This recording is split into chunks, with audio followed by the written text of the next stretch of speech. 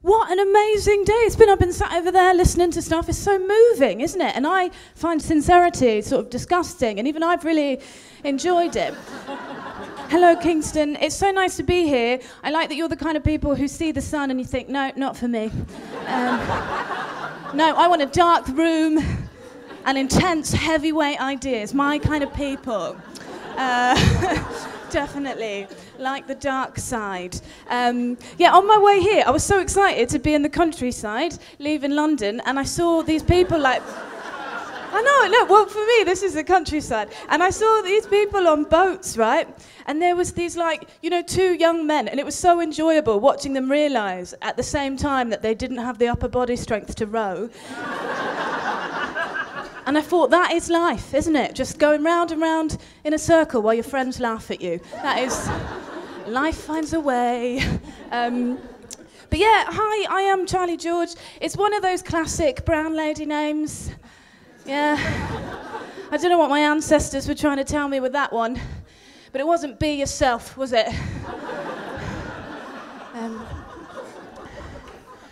Someone recently described me as like, if Alanis Morissette took a gap year in Sri Lanka,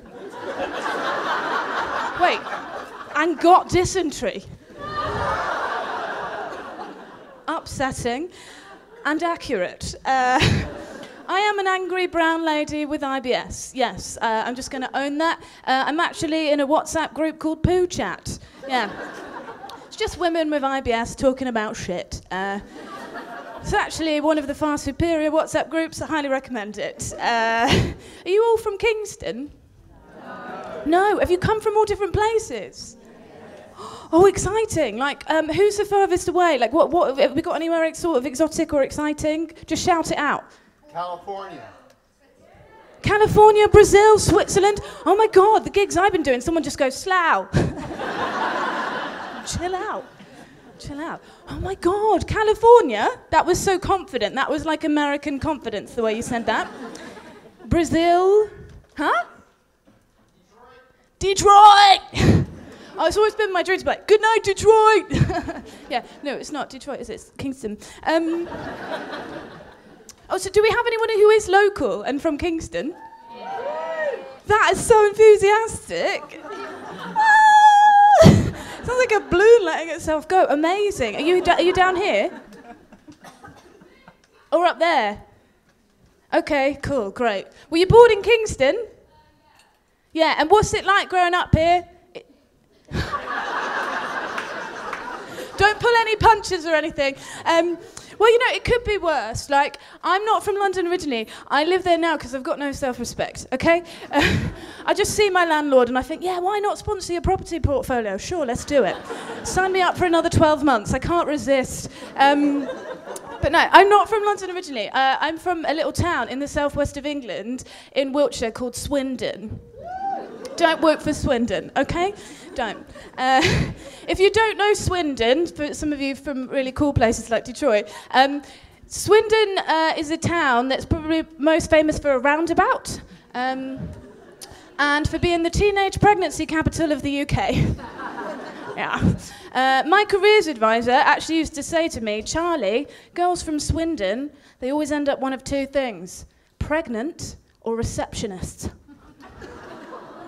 Luckily, I got a really great telephone manner. And no one wanted to sleep with me. But yeah.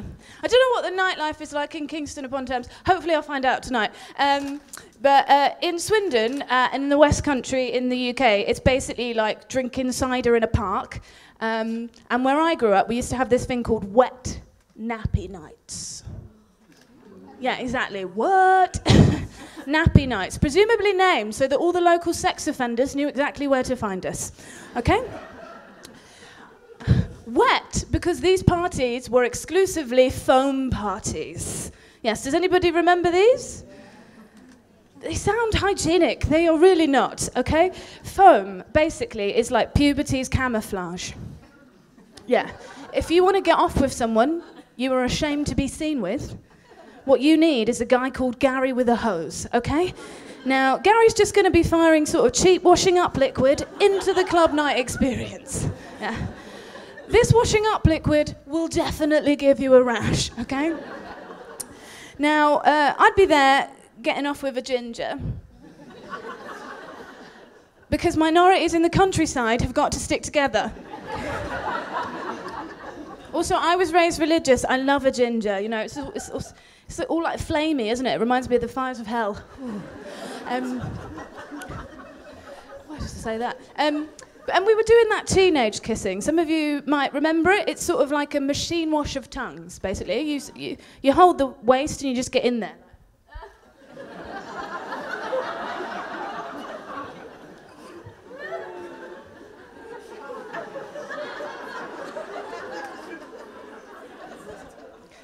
Now, obviously, we'd both be looking out the corner of our eye at the girl we actually wanted to be kissing. Okay.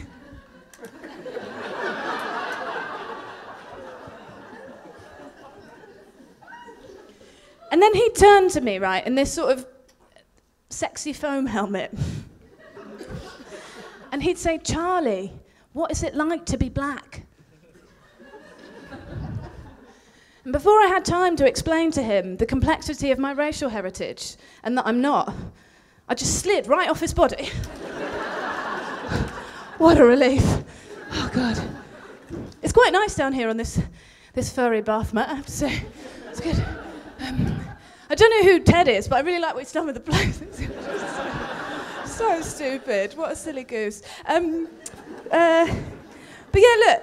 It's like my mother always used to say, right? She used to say, "You'll never get to heaven dressed like that, young lady." And that was because I was raised by a white woman made entirely of Pinot Grigio and Spam. Yeah. I was actually raised by my single parent, blonde-haired, blue-eyed, Daily Mail reading, Jehovah's Witness mother. Yeah. Because Swindon wasn't enough. Are you familiar with the Jehovah's Witnesses? Yeah? Any witnesses in? Any believers in the house? No. They're never in, are they?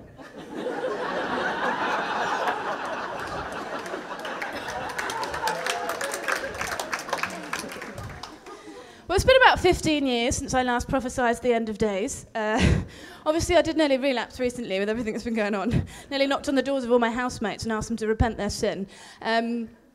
But yeah, my mum is like hilarious. How can I describe her?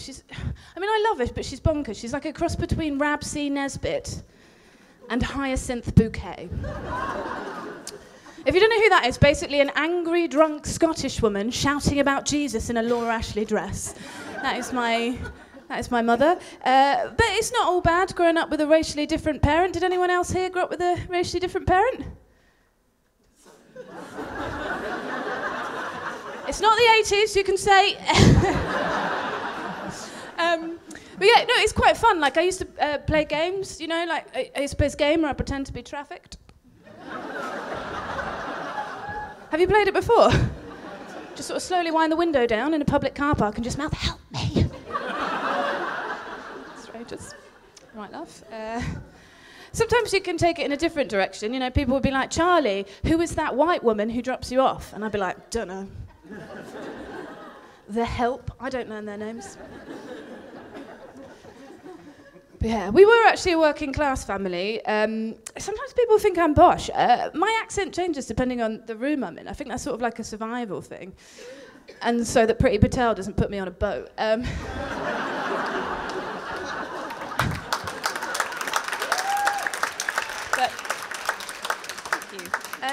But yeah, we were working class, but like my mum is hilarious. We were like that kind of working class that's like aspirationally wants to be wealthy. I think that's the whole thing in this country, isn't it? It's like you sort of hate yourself if you're poor, sort of thing. So my mum was like really into the royals and like period dramas and stuff, and she used to dress me and my sister up like Victorian children in pinafores for old-fashioned photo shoots. Yeah. Looking back, two mixed-race girls dressed as servants on the wall. God, Mum. Not great. But yeah, I mean, and I'd love to have some fabulous story for you, Kingston, about how I gave up my religion for something really far superior. But no, it was just my stupid fanny. Yeah. If it wasn't for Melissa from Bible study, I could have been one of the 144,000 who made it into heaven. Nightmare. Yeah, my vagina single-handedly stripped me of my right to ascend. Yeah. I mean, that's the story, isn't it? But yeah, no, I was actually excommunicated and kicked out of home when I was 13 for my sexuality. They're not big on homosexuality in the Jehovah's Witness community. I was actually kicked out in what we now call the infamous fingering incident of 1999. Yeah. I don't know if you've ever had to be collected early from a sleepover before.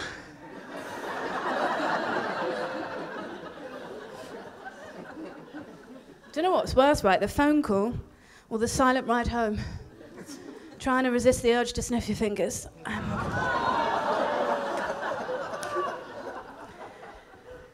They said, we'll put you on a bit later, so they'll be ready for it by then. Hope so. But yeah, I mean, I joke about it because humour's always been my defence mechanism. Like, and I think it is kind of fun. It is funny now. Like, that's tragedy plus time equals ha ha ha, yeah, woohoo. But like, it doesn't make me. And I also, it's like, come on, don't put Eve naked in the garden with fruit if you don't want me to finger her. Like, divine humour. But I do find humour is an amazing tool for like coping with stuff. But when I was actually first kicked out, it was quite scary. 13, no home. And I actually went and lived in sheltered housing in a place called the Foyer. And they have them like up and down the country. I mean, they really should have workshopped the name, Foyer. Doesn't scream welcoming. But yeah, and I lived there for a while, and then I moved to like Bristol, and I went to like circus school. So I had like a really good. There's always a good drama teacher, isn't there, who sort of just saves the lives of young people, with zip zap boing. You know. Instead of the Oscars, I think we should just go back and like just apologise to our drama teachers for some of our earlier work. But yeah, he was amazing, and he helped me out, and various people helped me out, and I moved to Bristol. Does anyone know Bristol? Yeah, it's a great city, isn't it? It's also in the West Country. It's made entirely of ketamine. You can get hit in the face by a dreadlock every day. Good fun. And I went to circus school there, circus school was really good if you're like a wayward kid. It was a lot of us wayward teens at circus school, because there's a lot of like discipline and risk and stuff like that. And seriously, my careers advisor did say, the pregnancy and receptionist thing. So expectations for me my whole life have been quite low, and so going to circus school made me think, no, I'm really strong, I could do anything. Like run a dance company that doesn't make any money for a really long time, which is what I did after circus school, and I used to do circusy stuff. And I also used to work in a care home for a while in this country as well. And you haven't lived until you've been told to piss off back to a country that can't be remembered. Is there anything more British than forgotten racism? Do you know what I mean? But yeah, it's been a roundabout journey getting here, basically, is what I'm saying. But I started, I wasn't planning on telling you this, but it's been such a lovely time, and everybody's opened up a little bit, so why not? But yeah, so I started comedy when I was working in the NHS, and because I was like a physiotherapist assistant, which is a classic good job for a dancer when you don't really earn enough money performing at festivals and stuff. And I remember this patient there, and he was having a really horrible time. Like, he'd had a stroke, like multiple strokes, and he had something called aphasia, where he like couldn't speak anymore. And he couldn't communicate with his family, and his wife had cancer, and his mum was in palliative care, was dying. And we used to like wheel the patients into like this therapy gym to do like physiotherapy activities with them. And one of the things that you do when you have a stroke is like your limbs drop. And we used to do electrical stimulation to keep the muscles from wasting. And as I went to go and plug this guy in, he's having a terrible time in his life, right? And I go to plug him in, and he does the best impression I have ever seen of being electrocuted. I nearly have a heart attack, right? And then he just goes... And that single moment is what made me go and do a stand-up course. And because I thought, do you know what? Like, he just completely won the room. Do you know what I mean? You're going through all that stuff and you still have the last laugh. I think, yeah, that's what it's about, isn't it? But yeah, similar to Tanya, I don't really like labelling things you can't control. Like, a lot of people assume I'm a lesbian. And I'm like, nah, can't be narrowing down your options when you've got a personality like this. Anyway, we all know it's not gender that makes a relationship, is it, you know? It's personality flaws and fear of dying alone.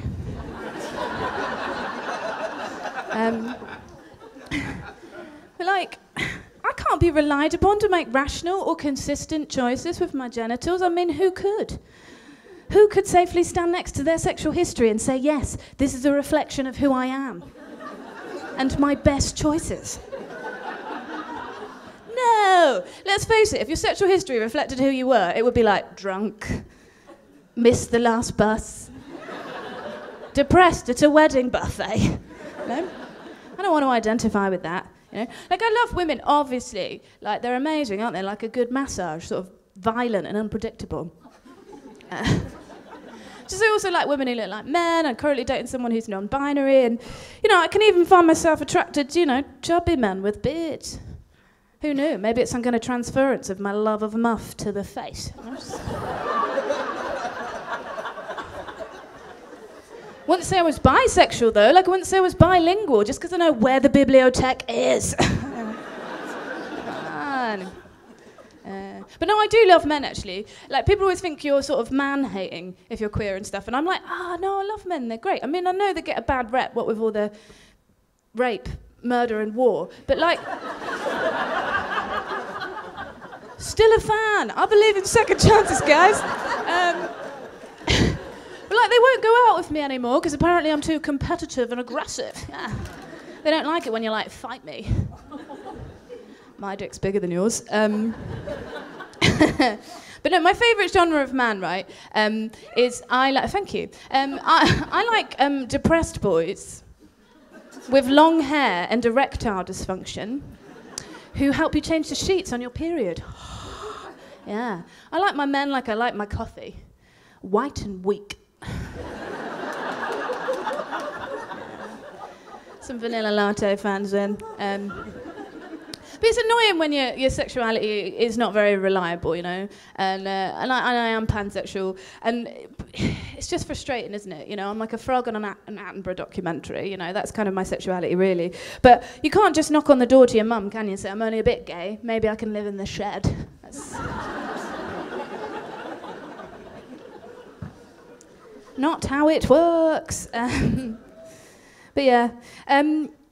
Look, I'm running out of time, and there's so many fun things that I wanted to tell you. I have got, like, affirmations I was going to talk to you about. Like, has anyone else been trying to sort of access joy? Yeah. It's hard, isn't it? Every now and then I feel like, oh, God, it's just like a massive bin fire out there, isn't it? It's tough. Which I think is just another way of me telling you I had a panic attack to a YouTube meditation the other day. Yeah. Like, the woman on the audio couldn't pronounce some of the words properly. Like, they're annoying at the best of times anyway, aren't they? They slow down the syllables too much. You know, it's like, inhale.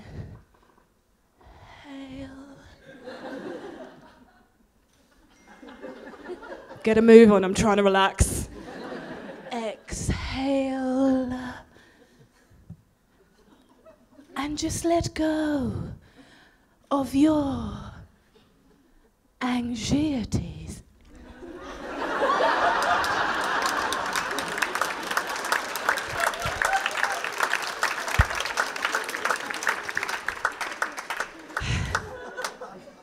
So, I wouldn't be a queer woman if I didn't tell you one of my dreams, okay? and one of my dreams has always been to dance on Soul Train. Does anybody know Soul Train, you know? Exactly, amazing. They've got, like, clips of it online. It's to be, like, an amazing dancer on Soul Train. Let's see what we've got in tonight. But I need 2 people who are up for it. Is there anybody here who's had too much caffeine and wants to just shake it off? Maybe too many snacks?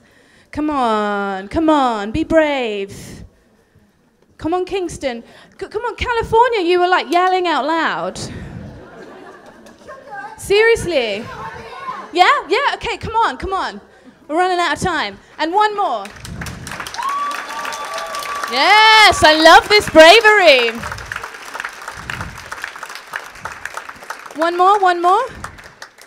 Okay, well, it's just you and me right now? No. Yes! Courage! That's what we need. Come on. We've got to do it fast because we're running out of time, but it will be very quick. So if one of you stands there and the other one here, and we'll make our little Soul Train lineup. Basically, you know, just the standard choreography. No pressure, sort of 5, 6, 7, 8, and 1, you know, that kind of thing. And if you could give us all your love and support, I'd like to dedicate this to Mr. Putin.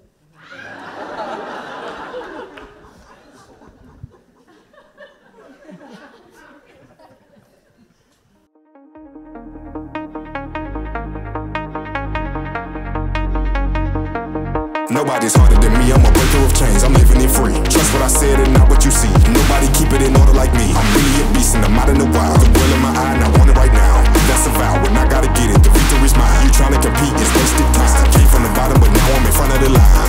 In front of the haters I turn them to motivators. I don't owe them no favors and any beef or get catered. I'm on my way, doing my flex, running it up, getting my checks. I got the power, give me respect. I live this life then on to the next. I live this life, then on to the next. Give me respect. I live this life, then on to the next. I flex different than them boys that have been grinding strong. You can spot a winner cause his money and his fortune long. But I'ma get my bag every day, it don't matter what you want. Make sure you check yourself, talk about me, but you talking. Thank you so much, Kingston. I've been Charlie George. See you later. Have a great evening.